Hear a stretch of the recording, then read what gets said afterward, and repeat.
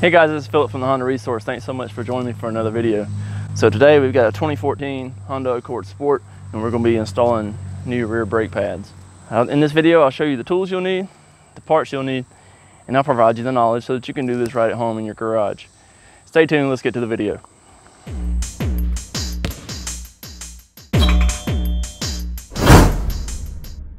But anyways, this is the tools that I'm using on doing this brake job. A flathead screwdriver, a pry bar, and I got a 3/8 impact with a 12mm wobbler socket, and then I have a 1/2 inch impact with a 19mm socket. So that's all the tools that I'm using on this job. Pretty easy. So this is our new brake pads. These came from O'Reilly's, and that's the part number. You see it comes with new hardware and then the new brake pads. So on the rear wheel, we got it up on the lift here. If you were doing this in your garage, you may have some jack stands on a jack, but you'll need to get it up off the ground. And then these wheel lugs are 19mm.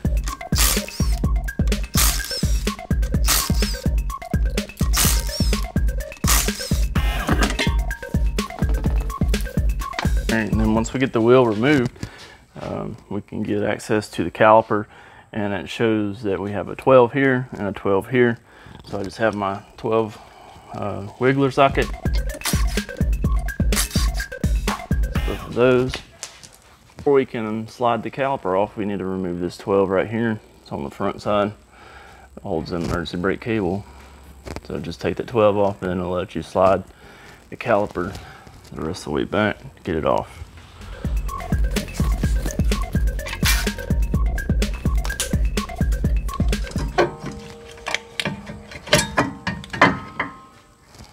Alright, I have a little spring here.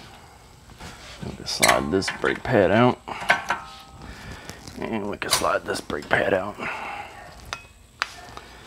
And you can see these aren't like totally spent, but they're close. So customer requests to go ahead and replace them because the Honda dealer recommended them. So here we are. All right, so to compress the piston on the caliper, you can't just take a C-clamp like you can on the front and press it back in. You have to turn these back in. They make a tool that goes on here and it turns it, but I just find that a flathead or a big flathead, or in this instance like a pry bar, you can use that and just put it in here and turn it. And you'll need to turn it you need to turn it clockwise to get it back in.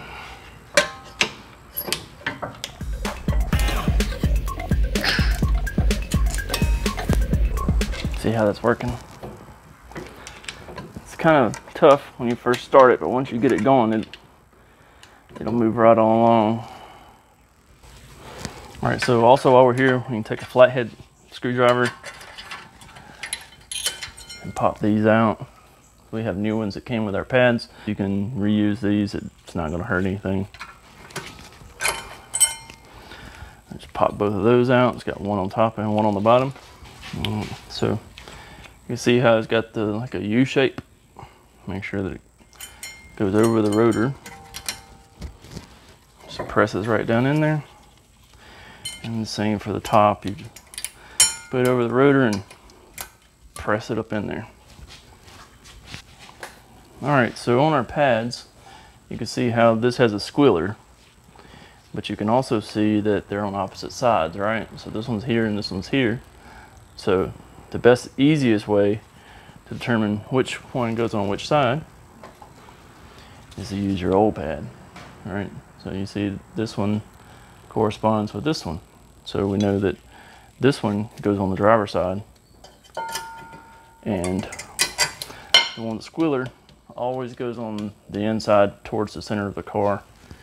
And then the one for the outside is the same on the left and the right side of the car. So just use one of those.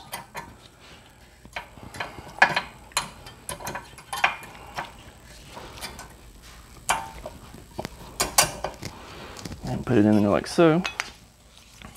And this kit came with new springs, so it was missing the top spring earlier.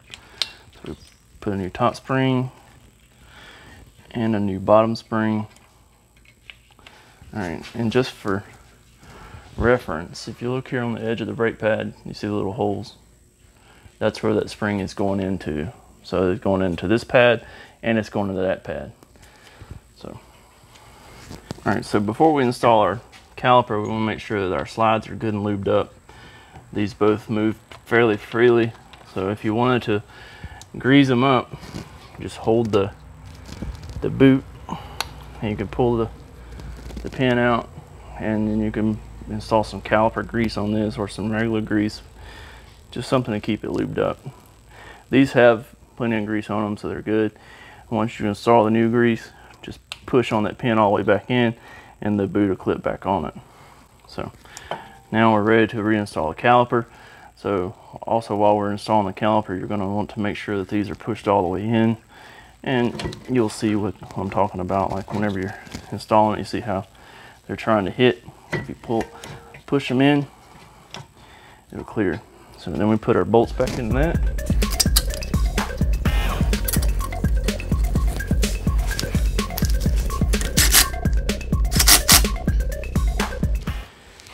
And also we have the 12mm that's on the bottom side that holds the emergency brake cable, so don't forget that. All right, now we can reinstall this wheel.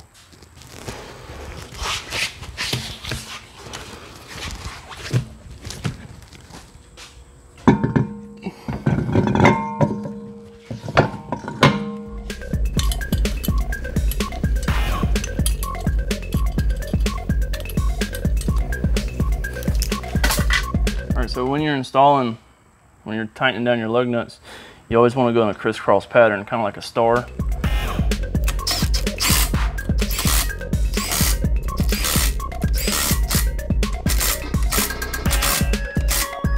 So now the driver's side is done, and we can move on to the passenger side. All right, so the process for this side is the same as the other side. Remove the wheel.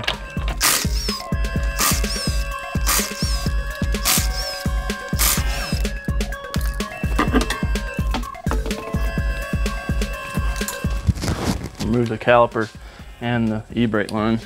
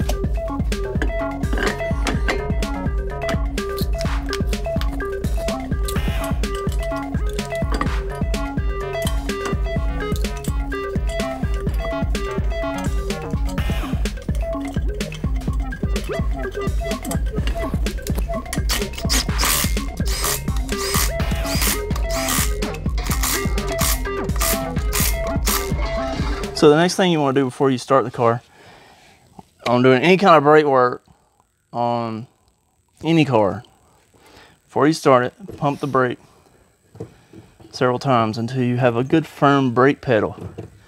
If you don't do that, it don't push the piston back out on the rear in this case. So if you don't push the piston out, the first time you go to take off, you're gonna hit the brake and you're not gonna have any pedal, because it's gonna, all that fluid that where you push the brake pedal, it's gonna rush to those calipers and push that piston back out. And you're not gonna have any brake pedal.